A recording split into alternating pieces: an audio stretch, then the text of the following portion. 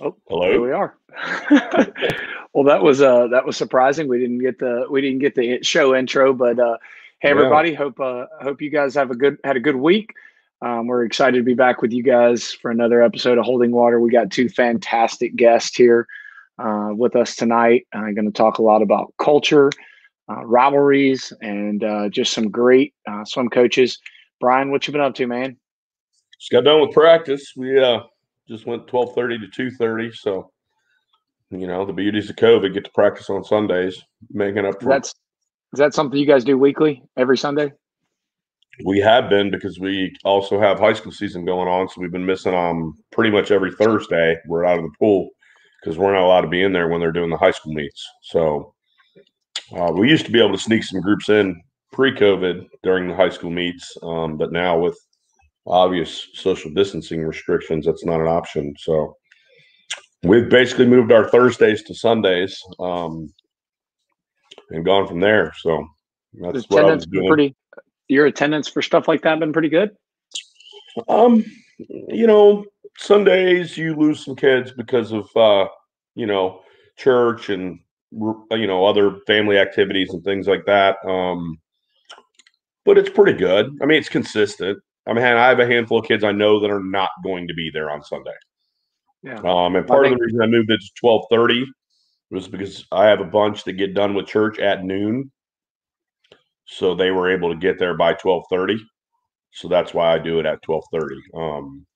I think we got two guests today that I'd love to know for them, with all the COVID stuff there, the changes that they've had to make to their practice schedules and their facilities and what's going on. So you want to introduce those guys to everybody out there? Sure, man. The first guy's a guy I've known for, since the mid-90s.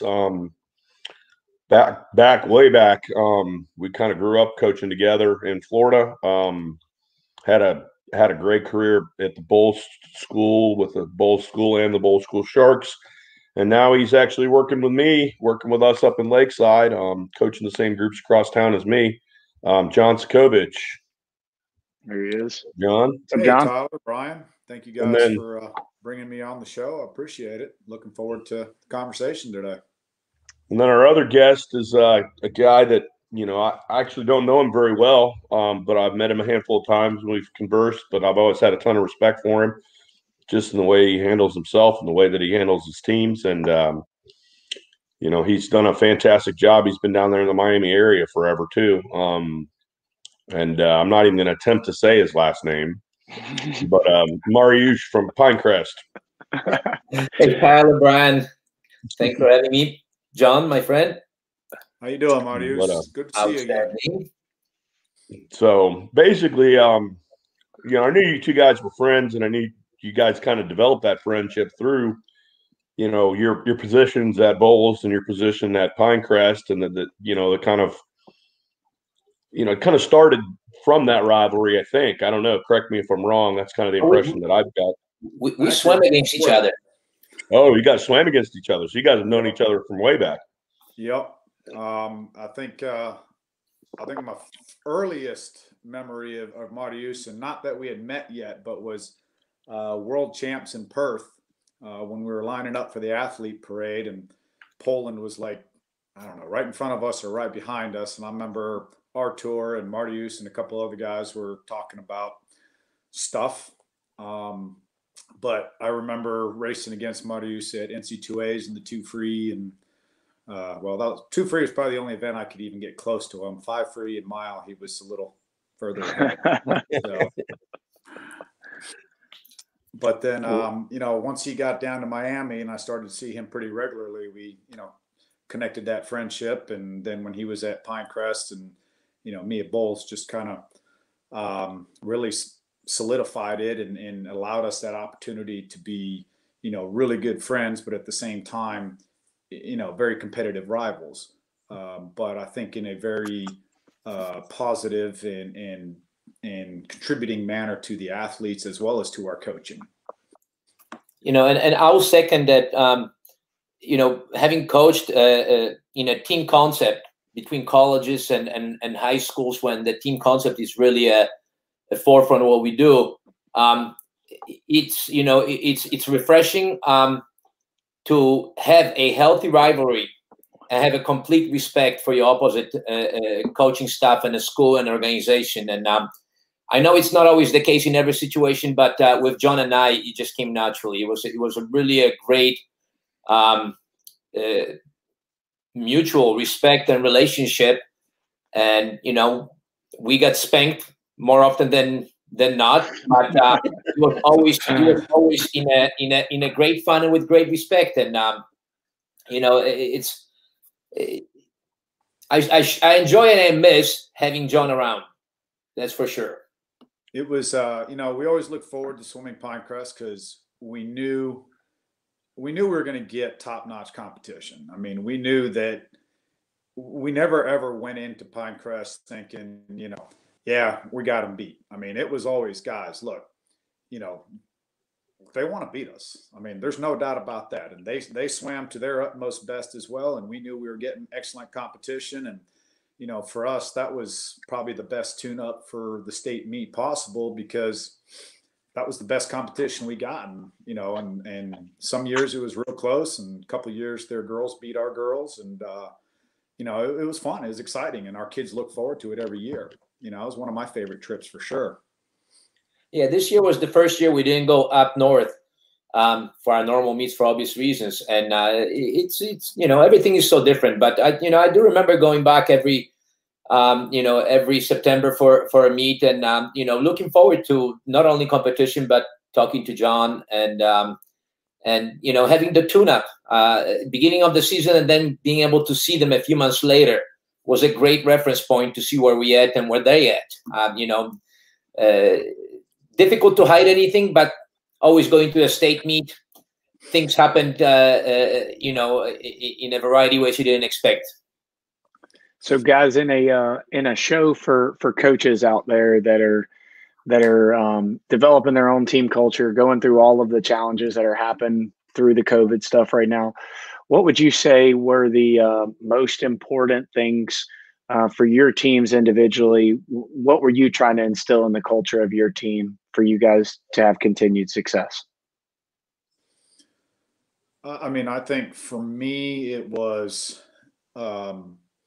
one, redirecting the athletes back to remembering why they swam. You know, it would have been very easy to go find something else to do, you know, take up instruments, play another sport or whatever. You know, and we didn't lose anybody over the COVID, which was awesome. It was great. And I think one of the things we talked about as we were doing our Zoom drylands over and over was just, you know, hey, remember, we will get back into the pool, and this is something that you guys have chosen to do and you guys love doing.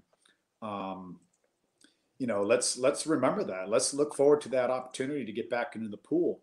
And the number of athletes that, you know, it had said that they don't want to, you know, ever take swimming for granted was, you know, probably good 60-70% of them. Because once swimming was taken away, it was like, oh, wait a minute. You know, I really do love swimming. I really do enjoy coming to practice and working hard. And so I played off of that as much as I possibly can to keep them excited as much as possible. And then, you know, once we got back in, it was reminding them why they were there. You know, what is their purpose? They're doing something they truly love, but at the same time, we're working hard and trying to become better. You know, we did, I mean, everybody kind of did the same thing, but what we did is, you know, in addition to what Jon was talking about, and, you know, I still use it now, you know, because you're always going to have those moments in practice where kids going to be completely spent, or, you know, there's a school or something else happening that's take their focus away. And, you know, I always refer back and I say, hey, you know, just remember how he felt 2 months ago when you couldn't do it, you know, and you really got to make sure that, you know, when you don't come to practice, there's a real reason behind it. Just remember what it was like when you couldn't do it. But during the actual shutdown, the biggest thing that we try to maintain is a structure. You know, I explain to kids that when you go on vacation, you don't have a schedule. You know, you get up in the morning, you know, you go with the family or you do something else, and then you come back swimming 2 weeks later. And just remember how difficult it is to come back. And it's not necessarily physically that it's difficult, but it's mentally, because you didn't have any structure. you were just, you know, doing things randomly whenever you feel like it, and now you're being put in a box. So one thing that we were determined to maintain was to make sure that our kids do things at scheduled times and work whatever else they had to do during the day around those schedules to maintain as much of a normal structure in their life to be able to transfer that when we get back into the pool. Physically, you know, it was going to be a lot easier than mentally. And I think that doing that structure helped them mentally move on once we got back in the pool. So, guys, talking about culture and developing culture and maintaining culture and, you know, even changing culture. I know you guys have been in a lot of different positions, had a lot of different head coaches, gone through, you know, a long period of culture. So I'll throw this to you first, Jon. But so you started at Bolles, you were there 18 years or something, right? Yep. And so you started there, and who was the head coach? Schoaf? Larry Schoaf. So you started with Schoaf, and then you had Jeff and Todd, then you had Bishop, and then you had Sergio, and then you. So talk to me a little bit about how that Bolles culture that Troy developed maintained itself through all those coaches, or didn't maintain itself, and how did you, as the assistant, keep that culture going in that direction, you know, or change that culture depending on, you know. I mean, I think the one core aspect of the culture, because you had a lot of different coaches, a lot of different assistant coaches in there, even when you have the same head coach, but the assistant coaches change out, you know, it kind of changes your culture a little bit. But overall, you know, the one core aspect was expectations. We had very high expectations of the athletes, and I know for a fact that Pinecrest has the same expectations. You know, you're coming in as a Bolles swimmer, Bolles student, Bolles athlete. Your expectations are, you know, to be the best person you can, to do well in school, to do well in practice. If you're not holding up to those expectations, you're going to get fussed at, you're going to get yelled at, you're going to get sent home, you're going to get in trouble. You know, one of the best things for us was, you know, we took 30, 40 kids to travel meets. You know, we'd be in a hotel. We'd be leaving and going out to get on the bus, and, you know, the people in the front desk would be sitting there watching, you know, 40, 50 athletes walk by, and they're like, holy cow, we didn't even know you guys were in the hotel. How long were you here? It's like, well, 4 days. Like, wow. You know, there was a 9-member volleyball team that was here last week, and we knew they were there. So, you know, that kind of thing, and continuing to hold these athletes to those standards. Little pieces of the culture changed, how we trained them changed, how we approach things changed, you know, with each different coach. But the overall was those high expectations. Kids coming into Bolles had those high expectations. They came to Bolles because they knew that they were going to get top-notch coaching. They knew that the expectations for them, for each individual, was going to be, you got to perform at your best, you know, every day, or as close to every day as you can. And I think that was the big core of the Bolles culture. You know, interestingly enough, we always look at Bolles and their culture as something that, you know, we always strive for better or for worse. You know, in the past 40 years, 90% of the meets would go Bolles' way. You know, so as a team that's chasing, you always look to the champ and trying to duplicate and improve on what they do. You know, but Jon mentioned expectations. I'm going to also bring tradition, because both schools have a tremendous tradition. And, you know, we look at our banner, you know, in the 60s, 70s, 80s, you know, with all the names, all the champions that were part of the history. But, you know, I work with Jay Fitzgerald, and I've known Jay for over 30 years, since my Mission Viejo days. But when Jay started to move away, a little bit from the sport, and then retired 3 years ago when I took over. One of the things that I try to build upon, not necessarily change, but build upon, was just general attitude that our swimmers have on a daily basis. We're very fortunate, used to be, I don't know what's going to happen moving forward, being able to rent our facilities to some of the best teams and swimmers in the world. We get Ben Titley from Canada. He's pretty much with his core group from Toronto here 3-4 times a year. That's his home away from home. And we get to watch those swimmers, what they do, how they carry themselves, what are the little things that they do that make them who they are. So one of the things that we started doing is, trying to implement an idea of act like a champion before you become one. And of course, the funny guys, on the team say, "Oh, so you mean I got to stick my chest out and walk around the pool deck like that?" Well, that's not what it is. There are certain traits of a champion that everybody can embrace. It is what you do every single day. Are you the first one in the water? Are you supportive of your teammates? When you get to the pool, are you sitting or are you stretching? Are you doing things that going to help you be a better swimmer? When you're racing, are you engaging your teammates, or are you doing something else?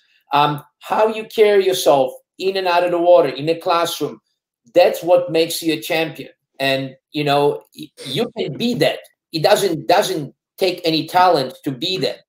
So this was one of the big things that we still trying to implement and install in our athletes as a core value for our team. Hey, so I'm gonna throw this out real quick. So if anybody has this, please send it to me, because I've been trying to track it down for 10 years. But David Marsh had a list of, it was like rules to be a swimmer or something like that he had back when he was at Auburn, when he first started having success at Auburn. And it was a list of things, and I just remember a few of them was like, carry your equipment bag, don't drag your equipment bag. And it was simple stuff like be on time, be early, things like that. And it was an Auburn list of rules to be a swimmer that he created. And I have not been able to track it down. I'm going to text him right now, see if he can share. But, that was something that I thought, and it goes along with what you're talking about. It was, kind of the old Jerry Rice, act like you're supposed to be there. You don't need to do a dance in the end zone. You're supposed to be there. And it was the same kind of thing for practice. And it was all about the ways that you behave as a swimmer. And I thought that was fantastic. And like I said, I haven't been able to track it down since. Even some of my Auburn buddies, they couldn't find it. They knew what I was talking about, but they didn't have a copy of it. And I searched the internet far and wide. So, adding on to that, that culture also kind of helps create that team culture, and having that culture set in place. Now, I think it's much easier to build the culture than it is to maintain it. Because it's so easy to get complacent. One year you've got, good leaders, the next year you don't, and things crash and burn real quickly. But one of the great things was every year at the beginning of the year, all the new students all the new swimmers that we had coming in were able to look up to and follow the other athletes and kind of ask them, hey, what's expected here? What are we supposed to do? So, and they actually did a real good job taking that role on. And I think that was one of the reasons why I enjoyed having high school season at the beginning of the year. It was a quick way, in a simpler way, to kind of get everybody on the same page a lot quicker. Of course, now January was usually kind of awful because everybody's all over the place. But, getting everybody to cheer for each other, getting everybody to understand why we wear the same caps in practice, why we wear the same T-shirt at swim meets, why we always, travel in polos, and why we, like you said, Brian, carry your bag, don't drag it. All these little things that that people take for granted are just different ways that add up into that one big team culture. Cheering for your athletes on a hard set, or cheering for your teammates, being respectful to your coaches, being respectful to your teammates, things like that. A lot of little things, not very difficult, but just a lot of little things that really builds that culture. Hey, John, I don't even know if you remember this, but I guess 2 years ago was your last year at Bolles. Is that right? January 2019. Yeah. So fall of 18 convention was in Jacksonville, and I was down there, and Morse and Bauer said, "Hey, we want to ride over to Bolles. We're going to go watch a practice." And as a young guy, I said, "Yeah, absolutely. Jump in the car with those guys and drive over there." And I expected to jump in and watch, 25 guys going hundreds on the minute and just absolutely destroying the practice. And one of the things that I thought was really neat and has stuck with me since then was just really a culture moment that I thought, that's why they're really good. Young man showed up probably 20 minutes late. He had all the excuses in the world. And you just looked at him and said, you've got all of those things. All of those things are fine, but your teammates are out there and they need you to be in there with them to be successful. And I thought for sure, this is the guy. This must be the stud. And he walks and he goes past lanes 1 and 2, and you guys are swimming to the outdoor pool, and he's past like lanes 3 and 4, and then all of a sudden he's jumping in like lane 9 or 10 down there. And I just thought to myself, man, this guy just got talked to like he is the bell cow of the entire team and how important he is for the team success. But you talk to him in a way that made him understand that his part in it. And I think that's really important for age group coaches that may coach a group of 11 to 14-year-olds that may not necessarily be the top guy in the group or the top girl in the group yet. But they know that their teammates are a big part of that. So that was a culture thing for me to see you step in there and just engage that athlete. Is that something that was regular, or were you just showing off for us that day? No, to be honest, for high school swimming, you end up taking about 40 to 45 athletes to states. It's probably about the most you can end up taking. And I know we usually were pretty close to maxing out. I know Pinecrest was pretty close. And we had a lot of athletes that we didn't take. And as you look at these athletes and you look at the other schools in Jacksonville, you kind of go, you know what? Every single one of these athletes that we didn't take to the state team would have made state team on another team. So it was important for us to make sure that we included them because we didn't want to lose them. If somebody got injured, somebody got hurt, or we had a big graduating class, we needed to make sure we had these younger guys moving up. And, and I repeatedly told them over and over, I didn't care if you were the fastest kid on the team or the slowest kid. You worked your butt off. You got yelled at if you didn't. You came in, you wore your uniform, you wore your team outfits. We made sure everybody had opportunities to, try to make the team. I told everybody, the fastest kids day one, you're not on the state team yet. You still need to prove yourself throughout the season. We even took a bus of the athletes that didn't make the state team down to the state meet to cheer. So we'd have 30, 40 athletes sitting up in the stands that we specifically brought down and paid for their entry fee to get into the meet so that they could be there and be part of the team. And that was very important for us because, we had a lot of kids that worked hard and just unfortunately were not fast enough or were beaten out by Ryan Murphy or, Joseph Schooling. And what can you do then? That happens to all of us. National record holder beating you out for the last spot on the state team. What are you going to do? First world problems right there. Yeah, buddy. right there. That's tough. That's tough. I know everybody out there that's watching, everybody can sympathize with that problem right there, having Ryan Murphy and but seriously, I thought it was just an amazing conversation. So kudos to you for that approach. It's pretty awesome. Throwing in on top of that, when I took over at Buchholz High School in 1996, maybe, I'd grown up in Florida swimming.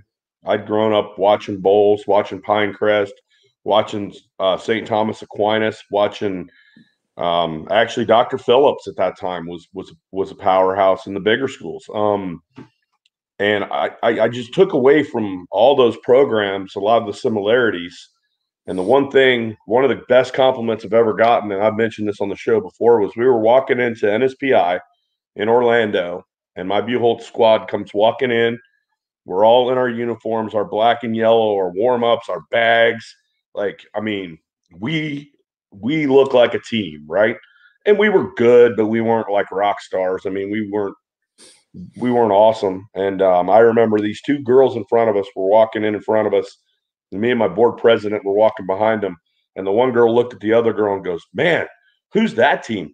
They look like Bolles or something." And I went, "Yes, I have arrived. Like, we finally did it." And having said that, over the next 3 to 4 years, we developed an incredible team. And I mean, a team.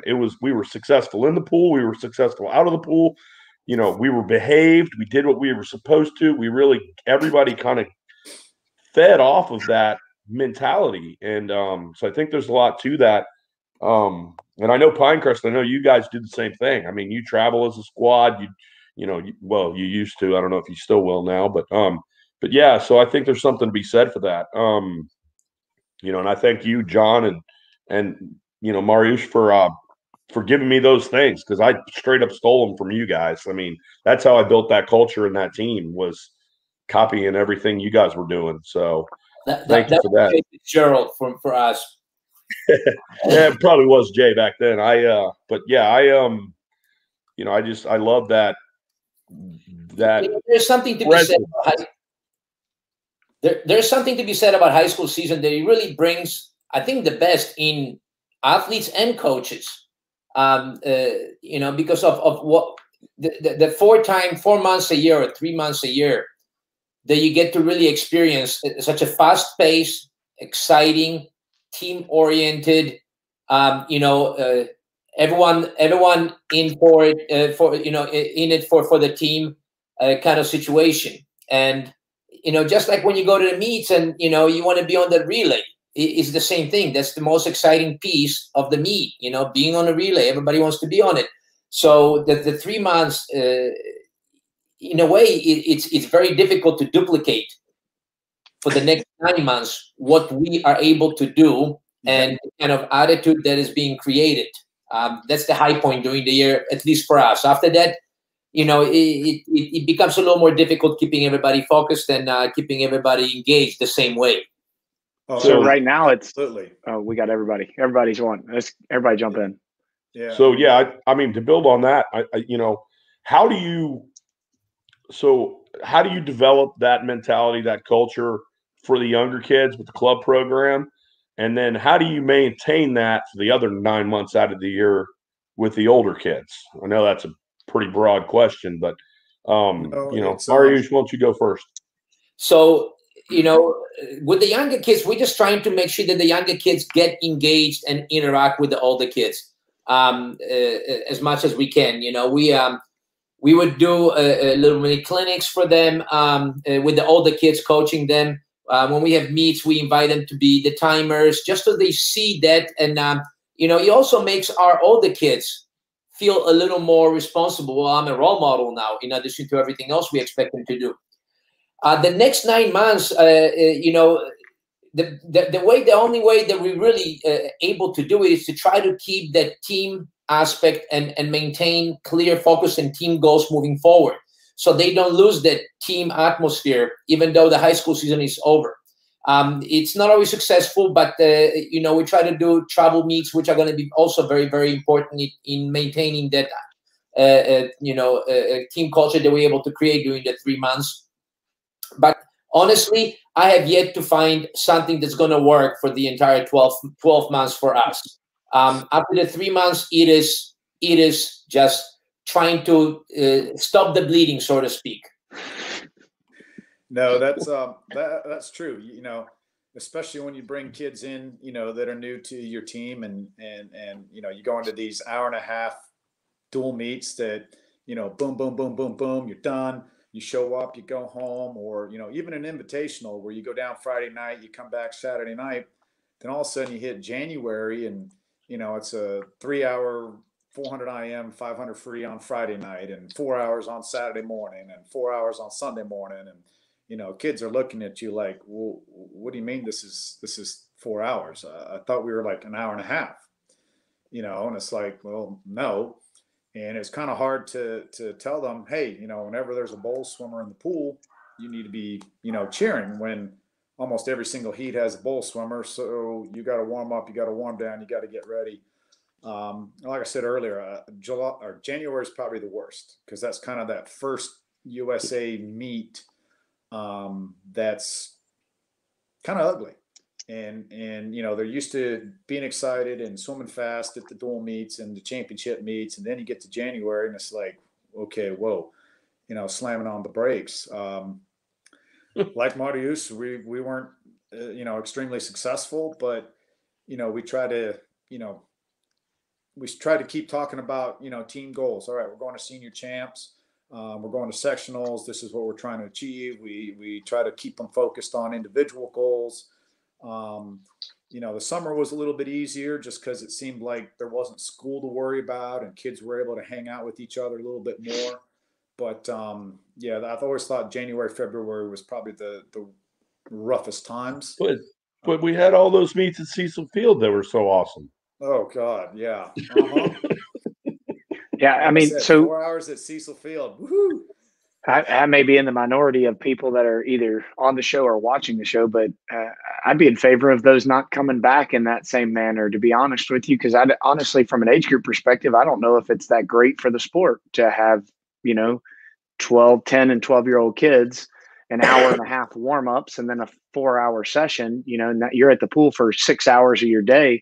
I think there's going to be some loss of interest that happens. And so hopefully that's something out of all of this coronavirus stuff that comes out of it is, you know, we get to a place where we're creating meets for kids that are more similarly situated. And maybe that means there are more meets to go to. I know there's a lot of big financial considerations for that in teams, but I'd love to get to a place where swimming can be something that people enjoy for a couple hours, because you know the start time and the finish time of the football game.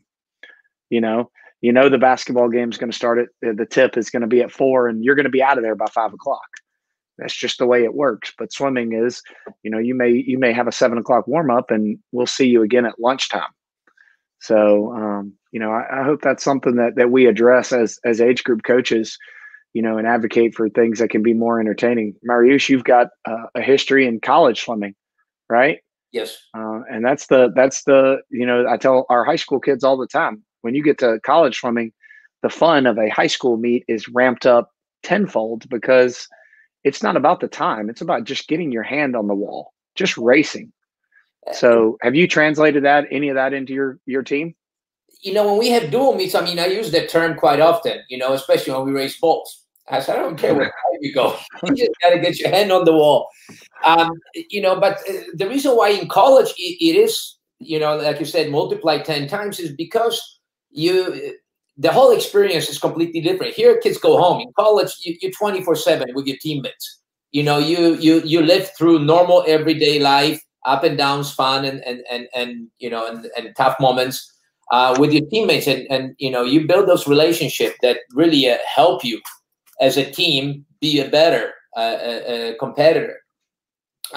But what we try to do, you know, as far as the team aspect, and you know, and trying to transfer that idea of college to high school swimming, what we try to do is just making everybody understand at any given time that the dual meets are not won by the people that win events.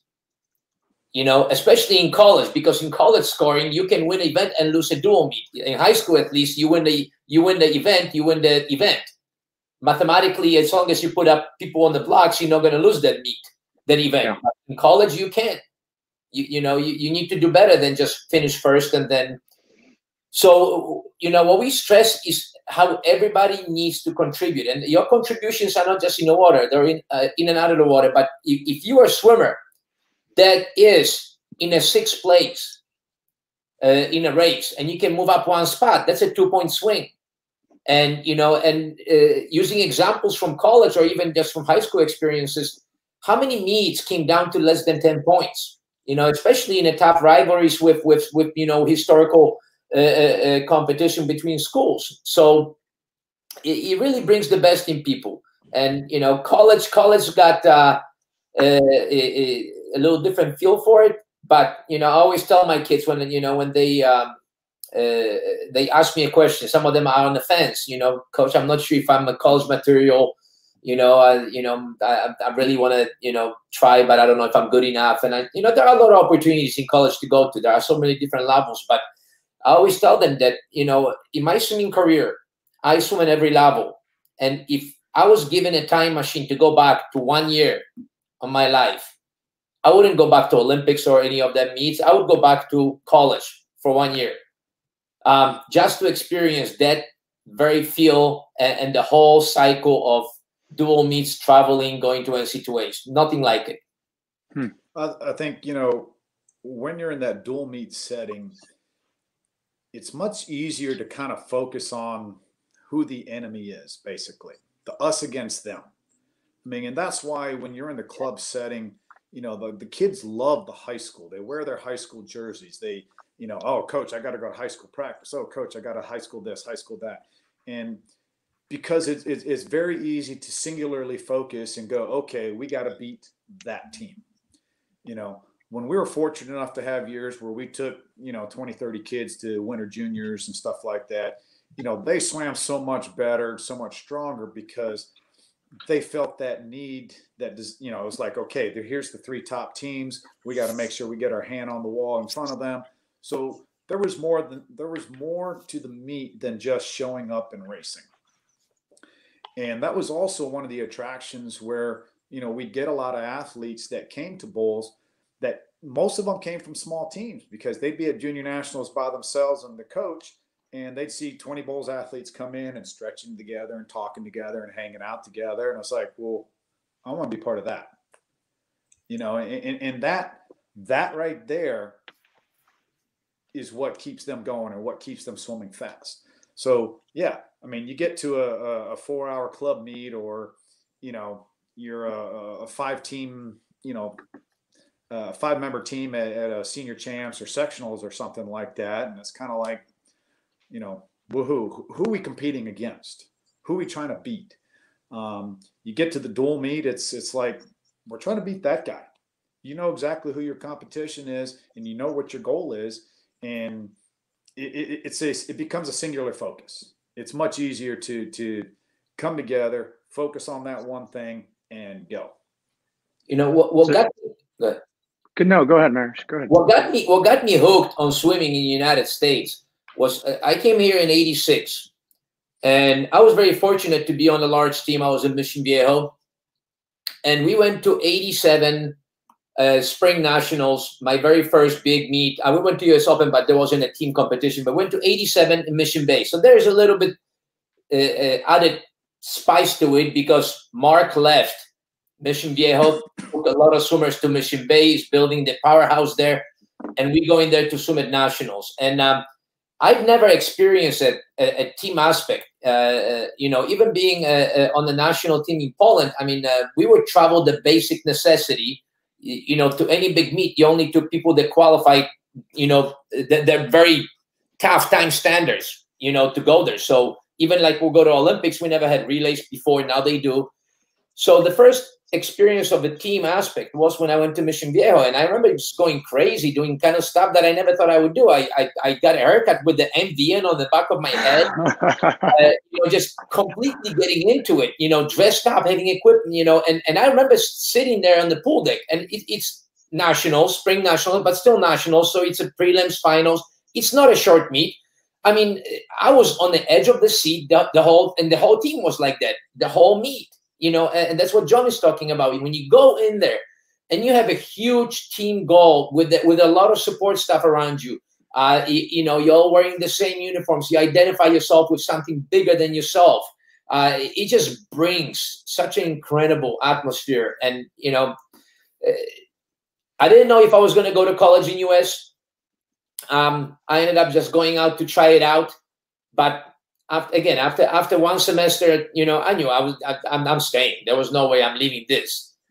You know, you can't duplicate it. So high school is same kind of very unique time of the year that it becomes very difficult. I would say, you know, based on our conversation here, close to impossible to duplicate the same kind of energy year round. Right. You know, and it affected training. So at Bolles, you know, the kids that went to Bolles trained at one time, and the kids that didn't go to Bolles, your non-Bolles students, trained later. And, you know, and that coach would always complain every year during high school season. Well, I only get to see them, you know, 3 times a day. They're going to be out of shape. They're going to be this. They're not going to swim well. I'm like, hold on. It's high school season. They're going to swim fast. You're going to have kids that are going to swim so fast that you'll never see it the rest of the year except during high school season. And you're going to scratch your head and go, how the heck did they do that? Because they may not have worked as hard as you would have liked. They may not have come to every single practice you would have liked, but they still swam fast. Why? Us against them. There was that singular purpose that the whole team had the same goal of beating those guys. You know, I also feel that, you know, because there were arguments sometimes about moving our high school season until January. And, you know, there are some things that I might enjoy about that. But what I really like about high school season starting in August is, you know, in addition to, you know, starting the year the same way, is we're coming off of the summer. And let's face it, summer kids have no school. You know, they're going to be able to sleep. They're going to be able to rest in between. The quality of work that you get done during the summer carries over into the high school season. And then you bring that energy. It's a win-win. Absolutely. You know, and like you said, it was the best way to get everybody on the same page on day one of swimming quickly, because everybody had that singular purpose. That's awesome. Hey, Brian, so you guys are, and Jon now working with Brian, you guys are a gigantic team. What I would classify as a gigantic team. I mean, yeah. So you guys have the unique challenge of bringing all of those people onto the same page. I mean, is it even possible to get that singular focus from even a club team with multi-sites and coaches coaching, you know, linear groups at different sites? Is it even possible? What do you guys try to do? So I would go ahead, Brian. I would say that the one thing that we're very lucky to have Nitro and Fleet and a handful of other teams in the state of Texas and have the tags meet, because that is the one meet from an age group standpoint, 14 and under, where that's the only meet that we really go to, 14 and under, that we're not confident we're going to win.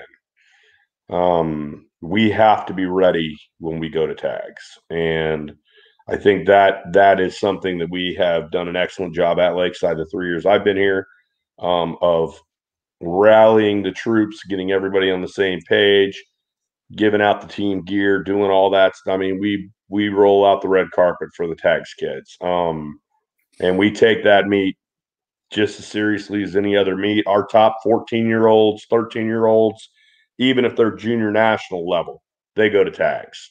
They might go to something else after tags, but they go to tags. We go into that meet with the mentality of trying to win it. And that's our mentality every year since I've been here. And I think that's the one thing that kind of brings us back down onto the level. But I don't know, Jon, what do you think? I mean, I've seen a lot. I know coaches from a lot of different teams. I've watched a lot of multi-site teams, and you know, I remember, you know, Swim Atlanta back in the day. I mean, they had multiple sites, but when you watched them at a swim meet, it was like 8 different teams that showed up. And, you know, you kind of watch them and you're like, okay, there's this 15,000, you know, not to pick up, there's this 15,000 member swim program. Why aren't they winning junior nationals and senior nationals every year?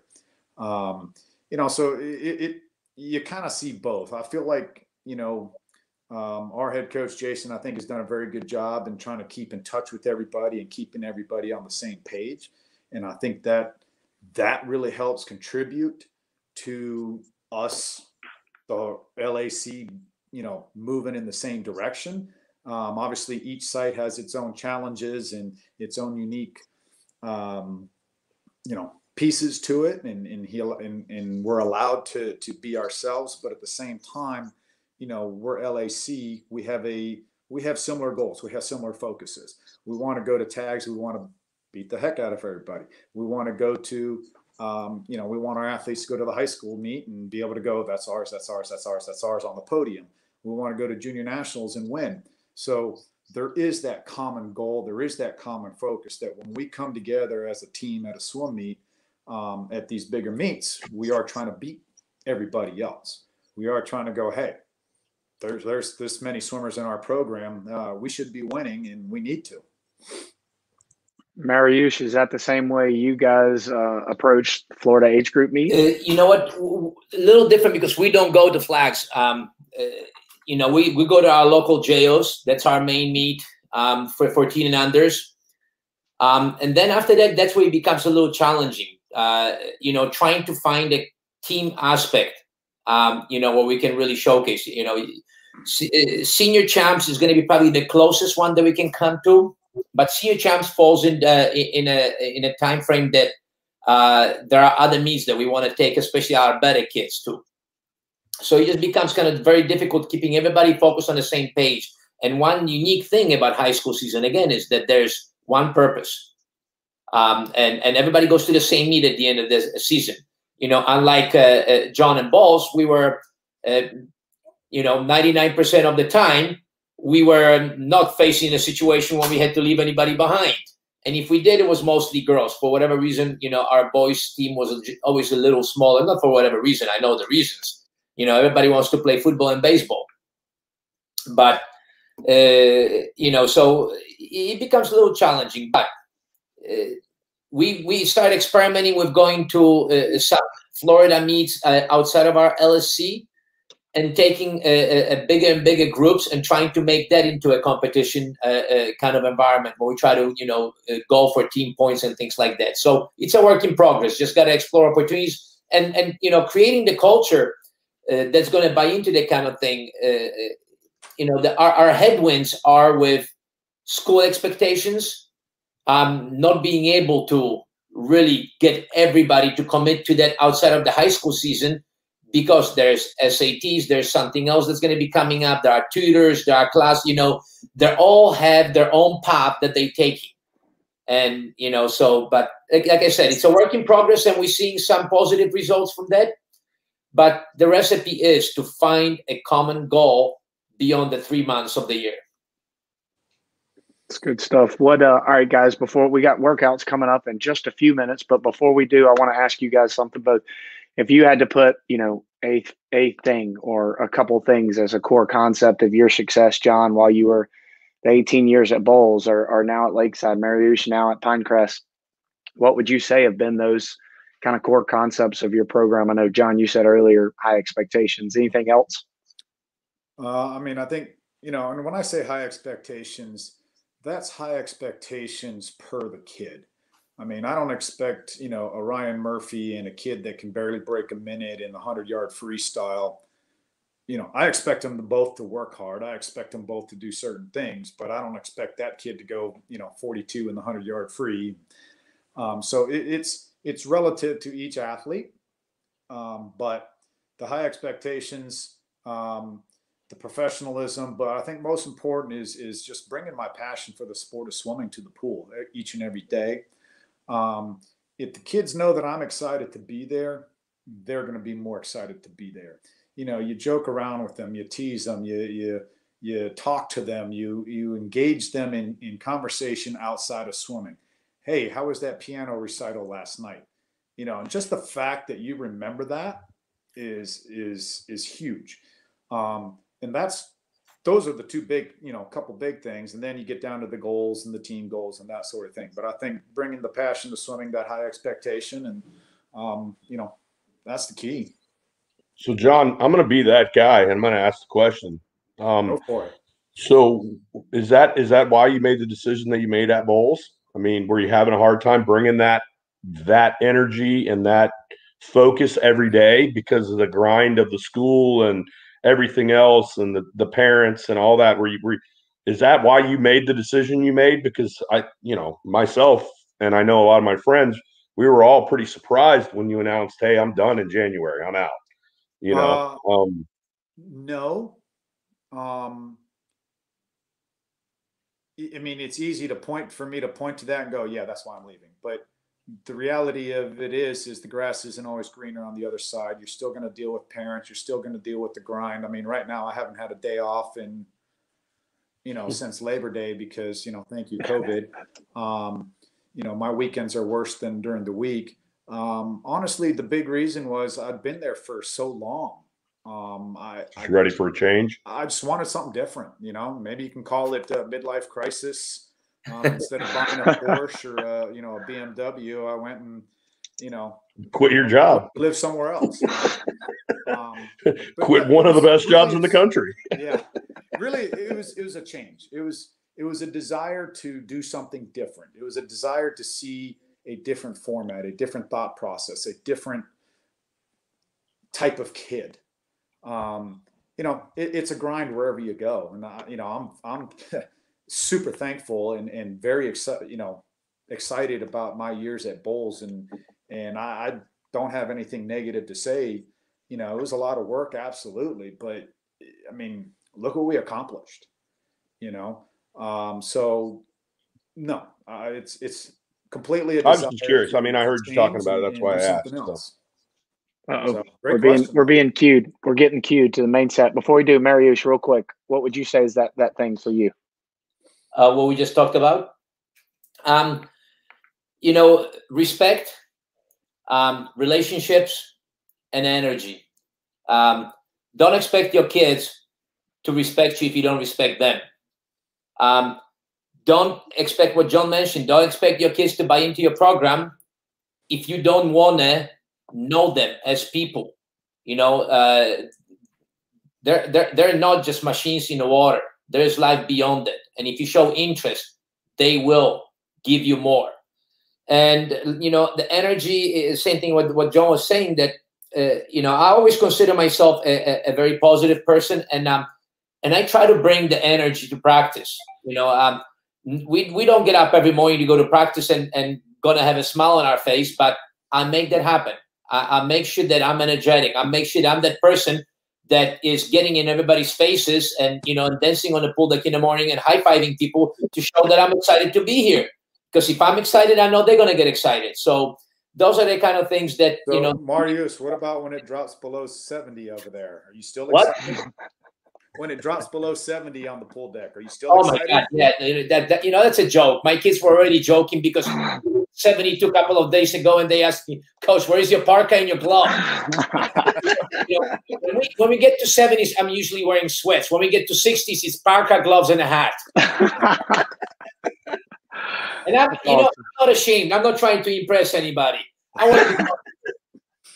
love it. All right, it's time. We gotta push forward to our main set. I know we got a couple workouts here. I think, Brian, is this one yours? No, this is Jon. Jon, there it is. Jon, this is a workout. You want to kind of take us through the workout? Just kind of tell us what you wanted from the athletes during that time.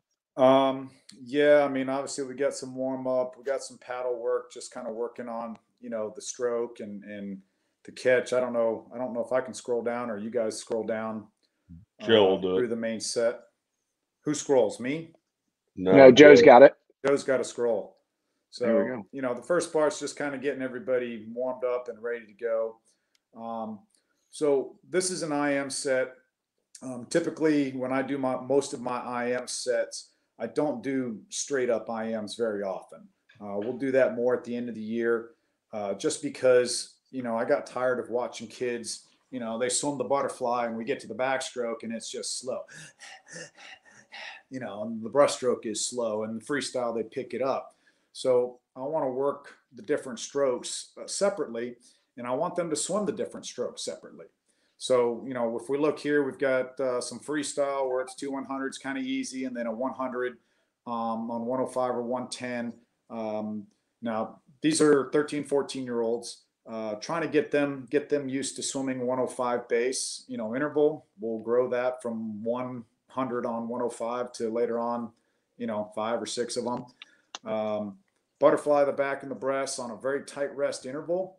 They've got that 25 freestyle to kind of recover.